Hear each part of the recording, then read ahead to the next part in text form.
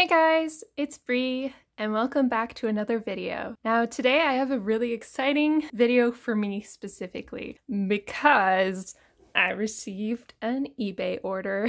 I don't usually order things on eBay, and I feel like every time that I do order something on eBay, it's through sheer impulse. Like this was a major impulse buy. All right, I'm just gonna open it up. I don't know how hard this package will be to open. Also, I'll probably blur out whatever's on the front. Just need scissors for the last little bit.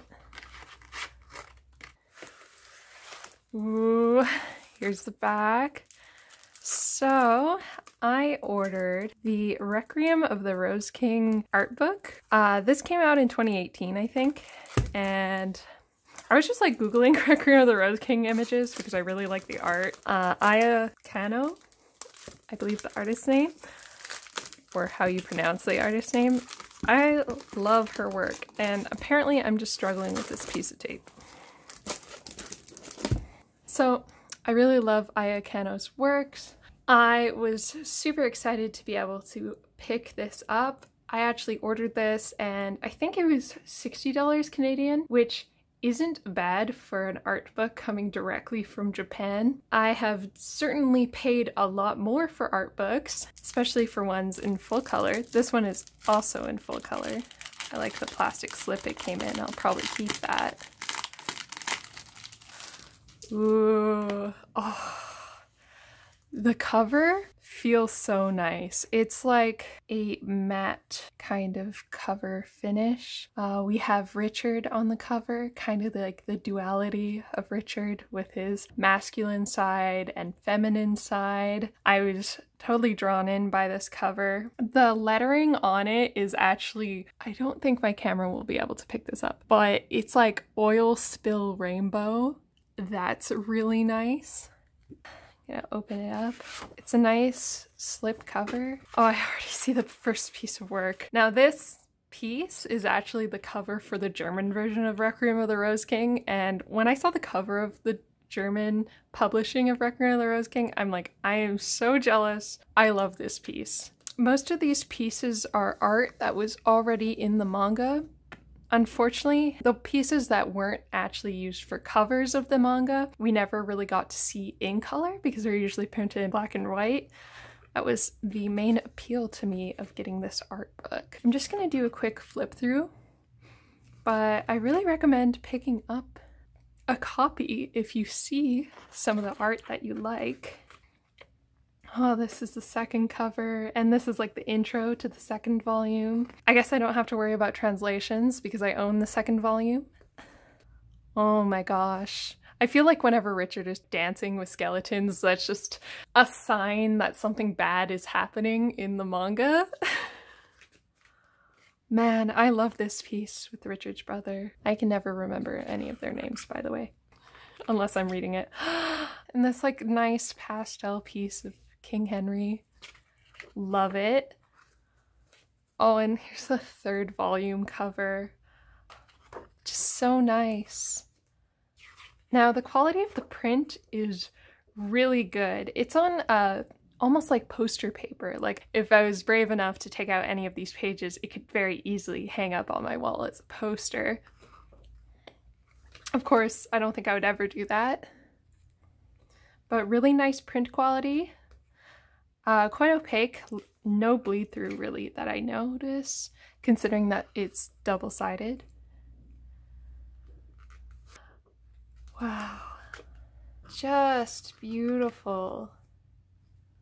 I'm gonna be flipping through this quite fast. I don't know if I'll include all of the footage, just because I really suggest supporting the artist if you can and getting a copy yourself. There are quite a few listings for copies of this art book online, so it's definitely doable to buy one and not as expensive as you think. Art books are one of those things that they only get more expensive over time, so the fact that this was published back in 2018 means that you can find it for quite reasonable rates. Okay, I love this piece. Like, I think this was used in a promotion at some point because I saw it with a whole bunch of like red Japanese text all over it. It's so gorgeous. Oh my gosh. There are so many pieces that I don't even recognize from the volumes. Oh my gosh, and these chibis are so cute. I wonder if they made like those rubber strap charms of the characters. Maybe I'll have to look through like some Japanese eBays and see if they actually did. It would probably be too expensive for me to order, but I would love to see it. And they also have a list of works and comments. I will have to probably look up translations for these. I cannot read Japanese, unfortunately. We also have a special for this art book. Oh, and this is all of the concept art for the characters. Richard was originally gonna look very different. I don't know. I think it's just a hairstyle. It's like he has that like emo haircut. It's funny seeing it with like a center part. Wow, just all of the visual development and sketches. It's kind of interesting to see how some of the characters have changed designs or kept the same designs. Actually, specifically the Duke of Buckingham, I feel like he looks a little bit different than this in the manga. Oh, and the character sketches of the outfits. Love it. This must be more comments, I guess? I'm not too sure. And there you have it, the 2018 Requiem of the Rose King illustration works by Aya Kanno. Wow, what a gorgeous book.